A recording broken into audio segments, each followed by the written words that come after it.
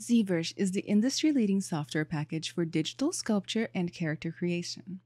It is used in games, VR, animation, feature films, toy creation, 3D printing, and even manufacturing. It is best known for its powerful organic modeling workflow, but it also contains intuitive hard surface modeling tools, painting, detailing, and more. However, getting started in ZBrush can be a little daunting as it has so many options, tools, and different workflows.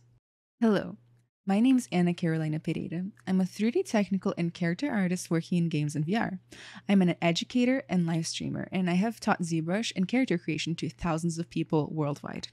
My goal for this Getting Started series is to break ZBrush down into small, bite-sized pieces that take away any doubt and insecurity you might have around this tool. I want to empower all watchers to power through the basics so that they can start making cool art sooner. All videos have been created with a simple, no-fuss, friendly approach that focuses on teaching you exactly what you need to know, nothing more, nothing less. I have no doubts that after watching these videos, you will have a strong grasp on how to use ZBrush and you'll be ready to start creating the digital sculptures of your dreams. Join me on Cineversity and let's get started.